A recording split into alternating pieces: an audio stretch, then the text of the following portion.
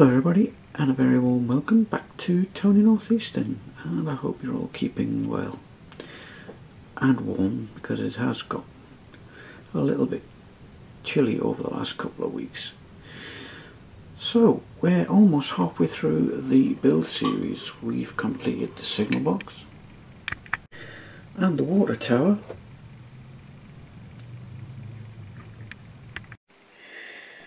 and here's the next build. It's the Weighbridge office, and as you can see, it's quite different to the other buildings on the layout, as it's completely made of stone. Not only that, it has a very unusual chimney breast, and the roof is flat. I only have a couple of photographs of this. Not sure what type of windows were in the building. I'm going to have to ad-lib that one. And as you can actually see the weighbridge to the left there, that plate. And the other photograph is the photograph we have of this side, which I shall show you,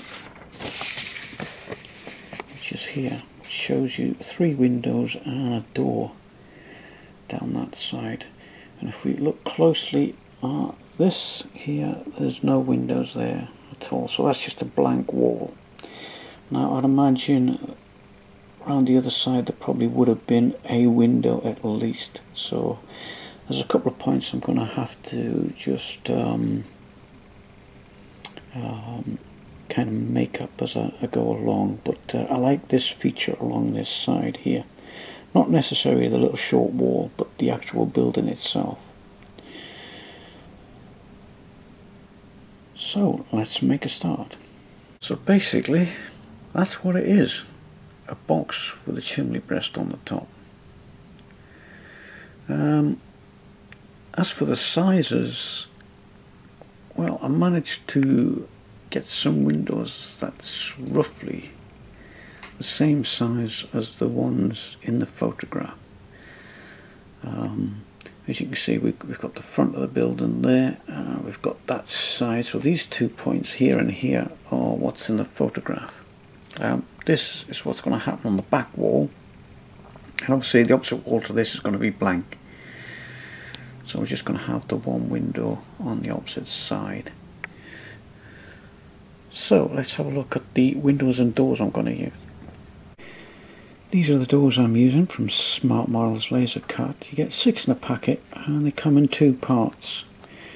So you get the panel part, which goes over the top of the main door frame, and you just glue them together.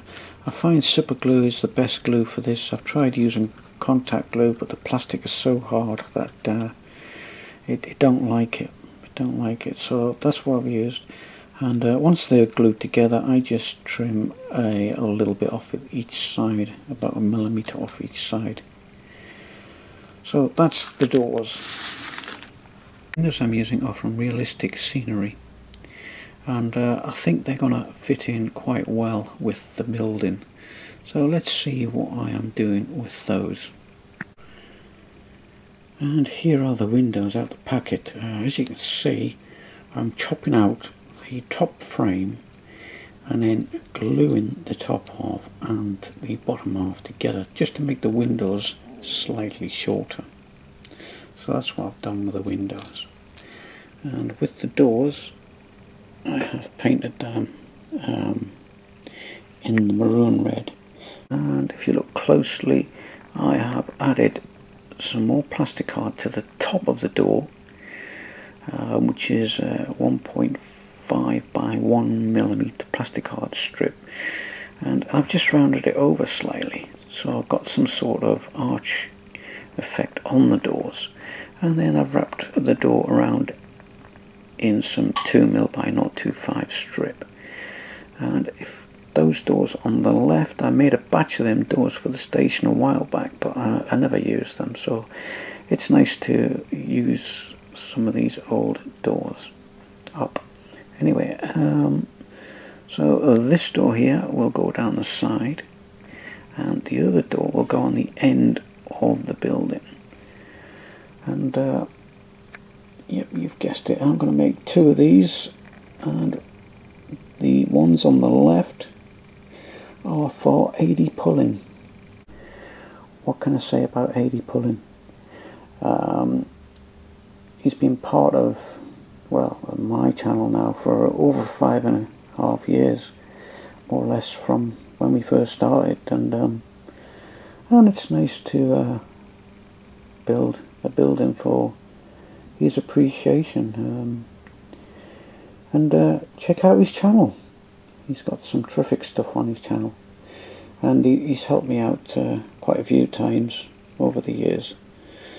So let's get back to the build. So like I said earlier, all I'm doing with these windows is just cutting the top section out before the curve of the window, and then gluing them back together again.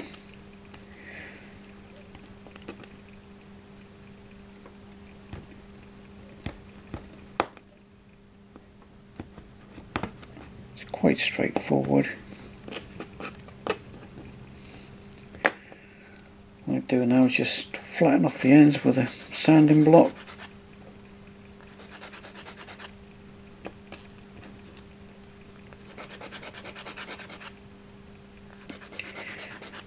Now I've tried the contactor glue, but it just does not seem to work. I know these are 3D printed windows,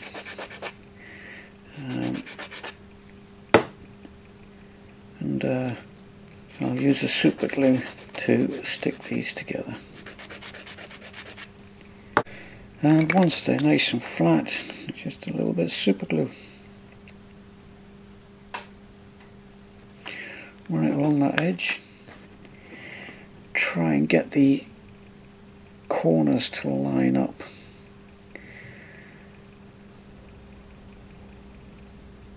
Just hold it for a couple of seconds. Make sure the window is nice and square.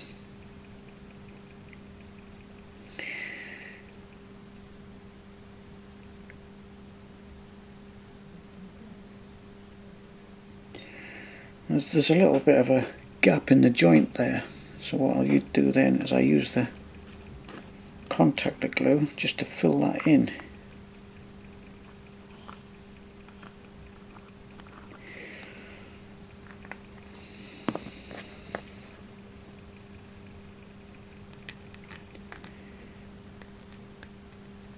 And that should just help make a smoother line when I come to paint it. So here's all the dimensions and doors marked out on the card.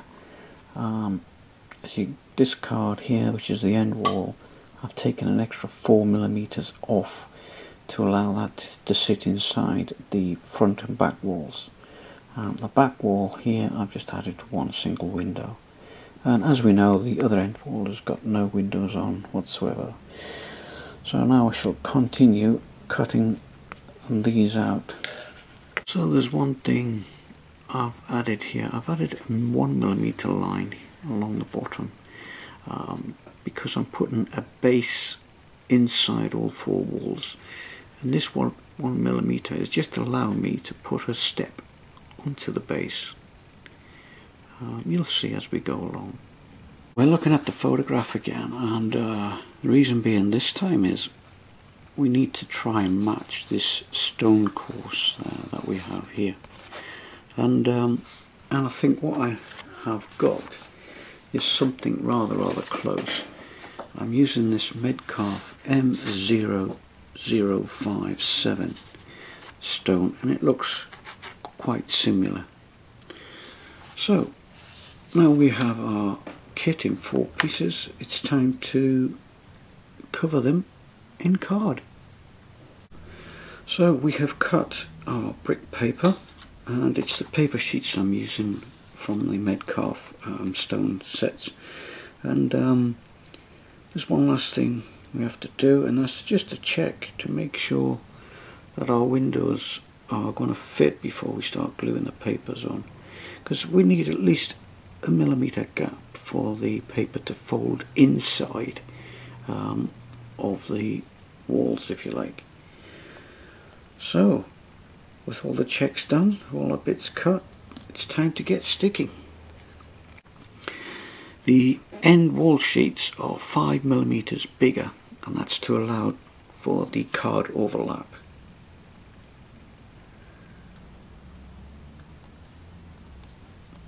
So basically you just stick them on and make sure you've got equal gap either side.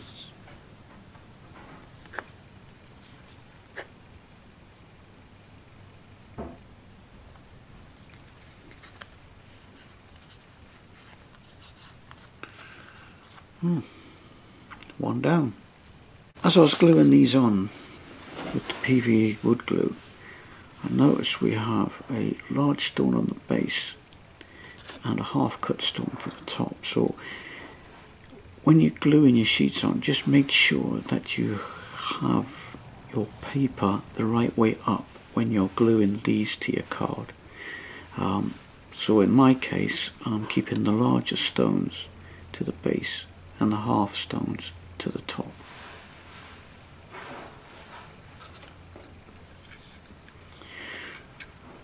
Right, carry on gluing.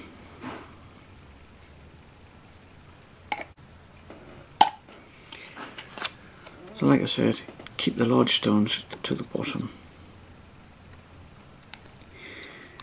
Now these sheets have been cut exactly to size on the front and back walls, because there's no overlap. The overlap is on the edge sheets or on the edge walls.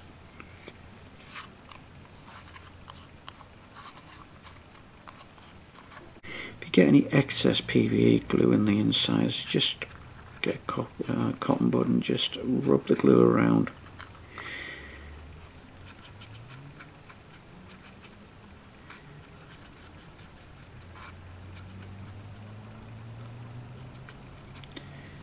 It's worth doing because when you come to fold the paper around, those little bits of PVA, if you leave them in, become rock hard,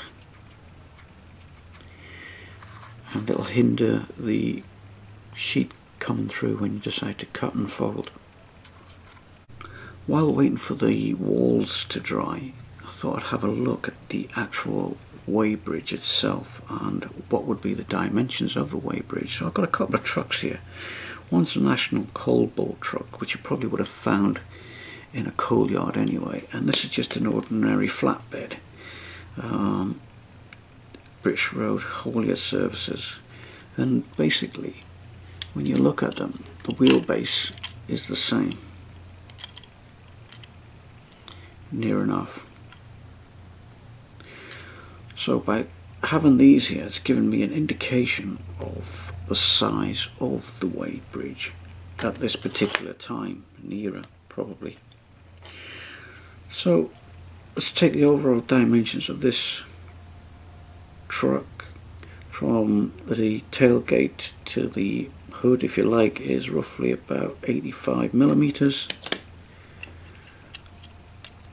and from the actual tailgate here to the bonnet on this truck is roughly 90mm, and the building itself is 91mm in width.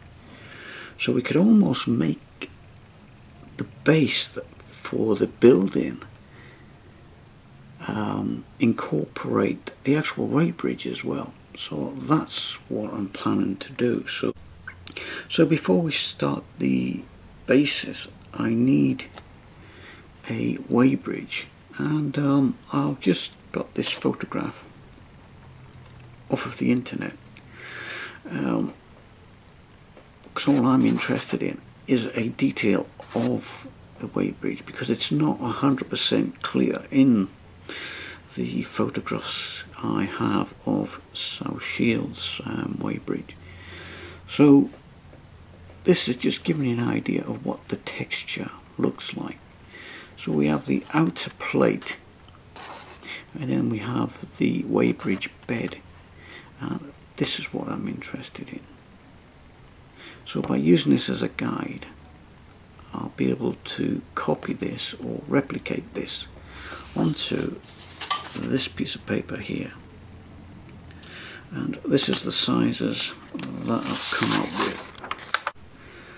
So I have done my 5mm segments all the way through.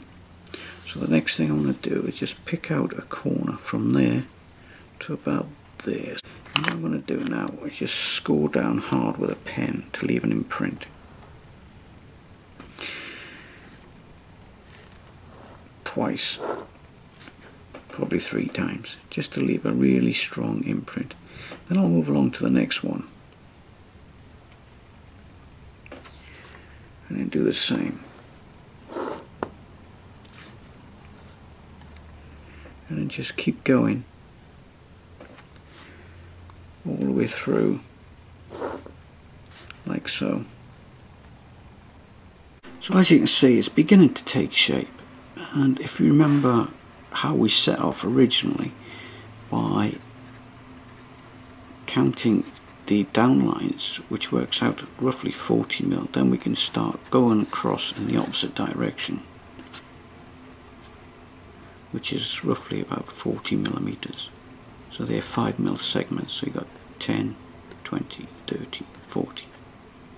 So now that I've done the patterns this way, there's only one thing left to do now, and that's to go across all of them on the 5mm spacings.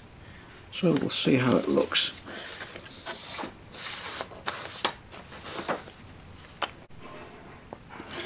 So as you can see, we've got some sort of pattern going on there, and I think I'd accept that. It's made the paper quite wavy, so I'm not even sure if this is going to work. So now the actual card bases, what I'm going to do here is I'm just going to take my scalpel and just chamfer the edges to get it as thin as possible, so when it does go on the layout, then you'll be able to barely notice the edge of the card. So I'm just taking it down a little bit, and then what I'll do is I'll put some super glue along that edge, and then I can sand it down even finer. I just want to take off the top layer of card so I can get down to the softer part of the card, if you like.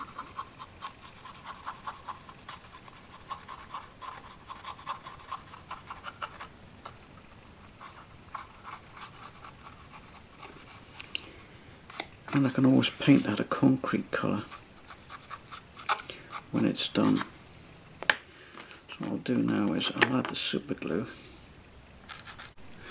So while waiting for the glue to go off on the bases, I think it's time we can start cutting out for the doors and windows now.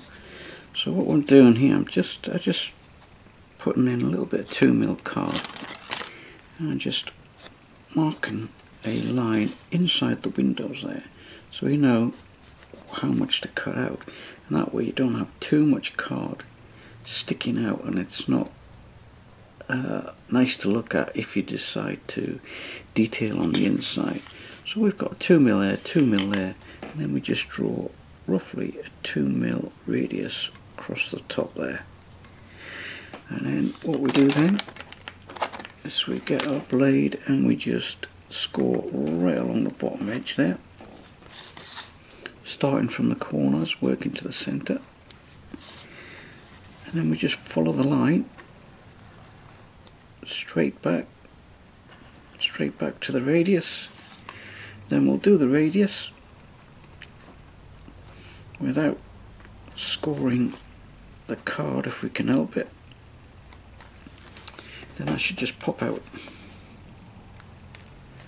And with that out, we'll just score it there, one in the middle, and then there again. And with that, we can just push all the card or sheet in the inside like so. And that's ready to accept the window.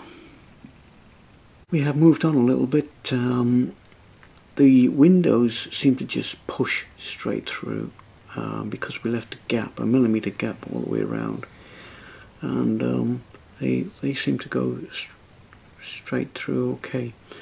Before I fitted the glazing, I just put a dab of super glue in each corner before I fitted the glazing. As for the doors I didn't bother having the return flap on. I just cut the cord out flush to the cutout and then just pop the doors in and then just super glued them on the inside before I put the glazing in. So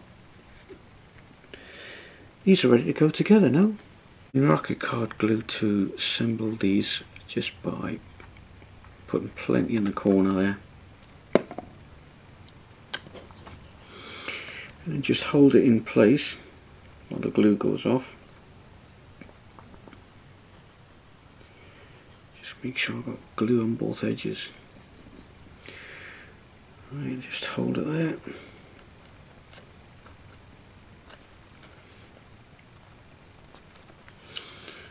And to check for square. Now that our buildings are together, I've decided to stick it on the base just to have a look, and I don't particularly like the way the weighbridge is obstructing the door, so I've decided to make two new bases.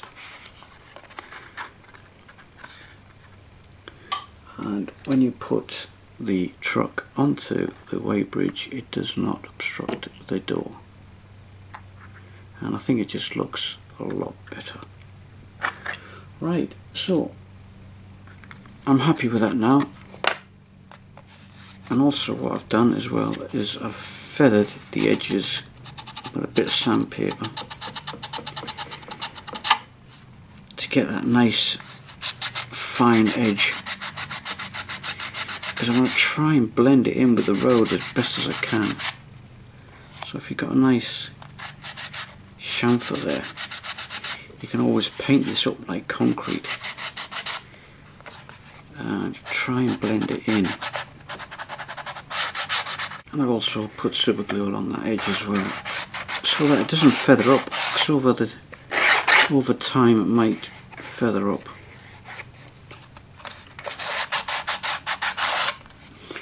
Right, so now that we've got our bases, I can now concentrate back on with the building. So the next thing is our centre walls. I've got to put a dividing wall in the middle. And I have found some Metcalf doors, and what I've done is I've imprinted them with a pen and then painted over them, and as you can see, the outline of where the door frames are and panels are has come through the paint. So these will be cut out and then stuck onto the centre walls before the centre wall is glued into position. So we'll just let these dry for a little bit. In the meantime, all I'm going to do now is just draw around the building,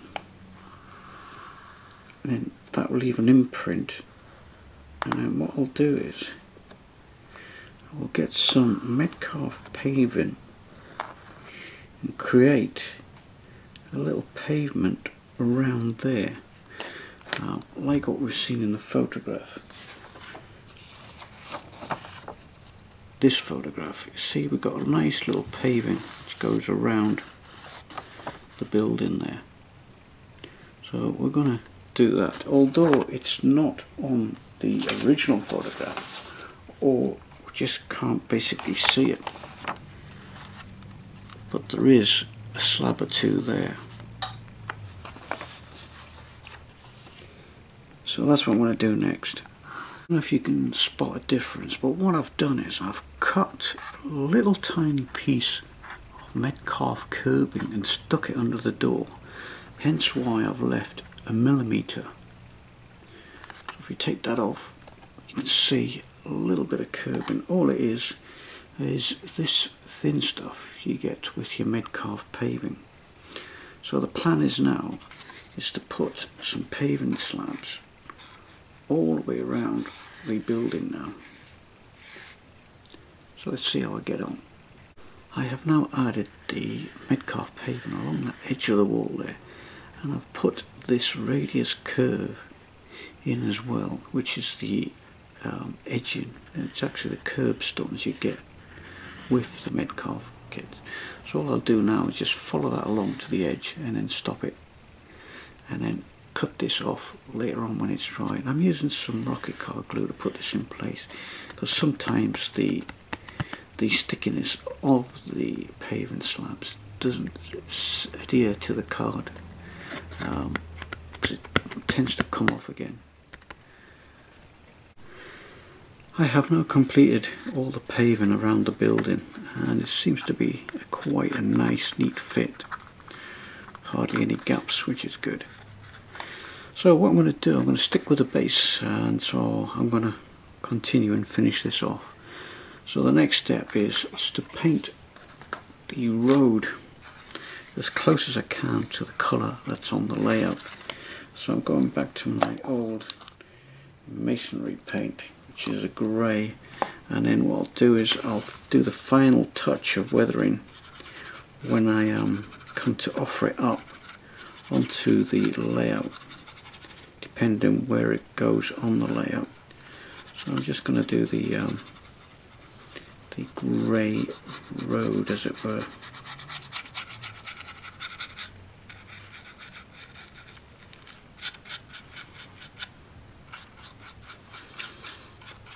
I'm just painting around the edges, mind. Just paint the edges as well.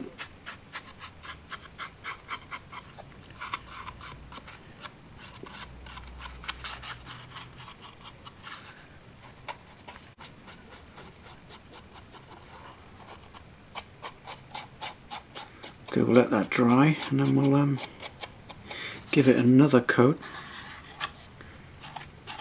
This is the same paint I actually use on the roads, the masonry paint with a little bit of PVA. So we've left the paint to dry, and what I've done is I've put a fine pencil mark where the actual weighbridge is going to go, and I'm just going to apply some PVA wood glue roughly where the mark is. And what we'll do is we'll just let this dry a little bit, because I don't want it to be too wet, just in case it creates any bubbles in the paper. So we'll just let this dry for a little bit, and then we'll apply the weighbridge. It's been about 3 minutes now, and it still looks a little bit damp, so I'm just going to add the weighbridge now. Just try and keep it at least 4 millimeters away from the edge, and we'll just lie it nice and flat, and hopefully we don't lose any of the imprint that we put on.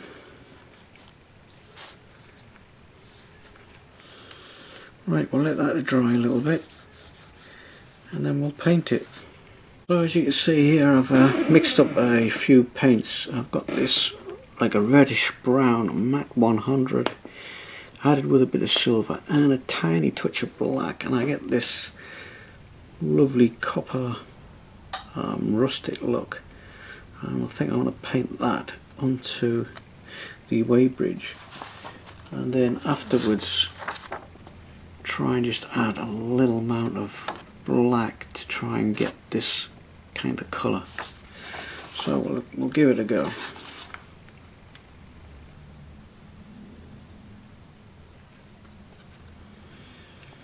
Well, it looks like the imprint's coming through the paper, which is good.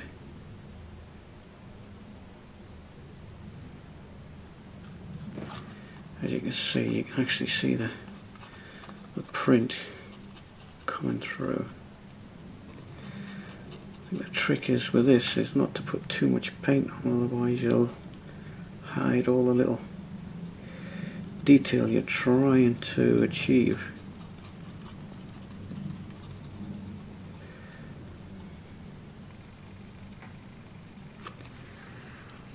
As you can see,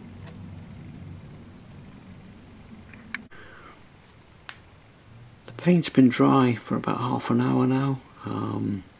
So the next thing I want to do is just add some black weathering powders, and I'm using these Tamiya Weathering Masterclass paints. So basically I don't want to paint over the top of it again, so by using these weathering powders it doesn't overload it with paint, and I should still be able to get those lines. I shouldn't lose the lines, so I'm just it seems to be working.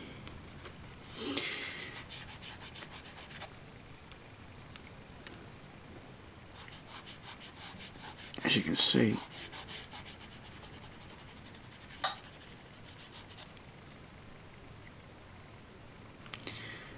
got a bit close there, but as you can see it seems to be working. And then leave that for a little bit, and then I'll go over with some white.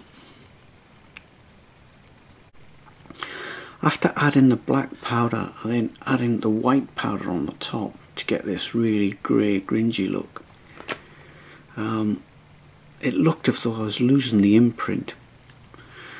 So what I did was I've rounded the end of my bridle over, and then as you can see I've scored the imprint back, as you can see, because I didn't want to lose all the effort that I put into keeping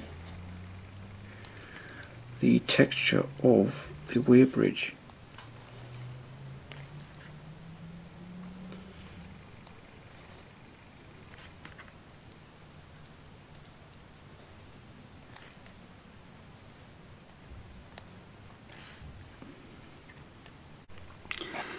So by scoring it, I've got my imprint back, and I tell you what, I'm going to leave it alone now. I'm not going to add any more paints to it. I'm just going to leave it as it is, because I'm quite happy with that. Meanwhile, back on the building, I'm just adding the doors. The doors have dried now. That's the mid-carved doors that I've imprinted and then painted again. So these are for the centre wall that's going to go on the inside. I thought I'd do it now when it's easy to do. There's one this side and one that side.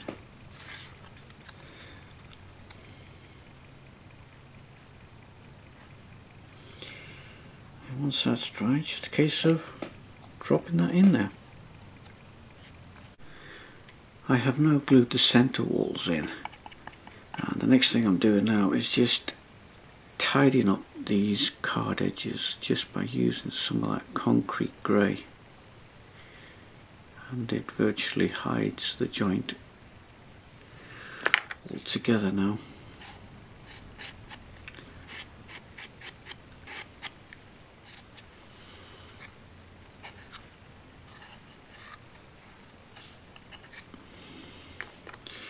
One more corner.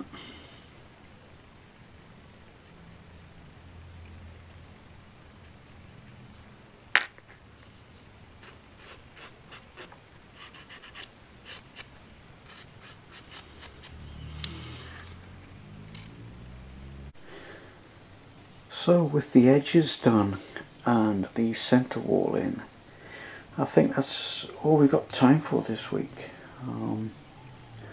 Hopefully next week I'll decide on the type of roof I'm going to have, because as in the photograph it's a flat roof, and we should probably detail at least one of the rooms and put an LED in it.